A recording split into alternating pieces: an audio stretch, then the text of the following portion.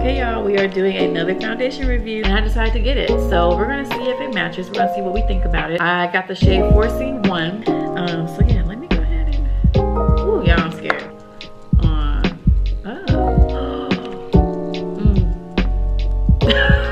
It looks a lot darker here in my house than it did in the store. But I do like how it just swipes on like that. Like, I love foundations that are like liquidy like that, and like they go on really smooth.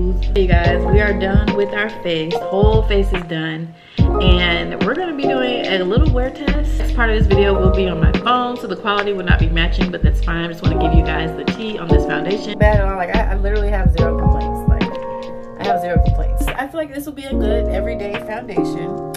I don't know. I do have dry skin, so I feel like it's doing decently for me. So let me know down below what you guys think.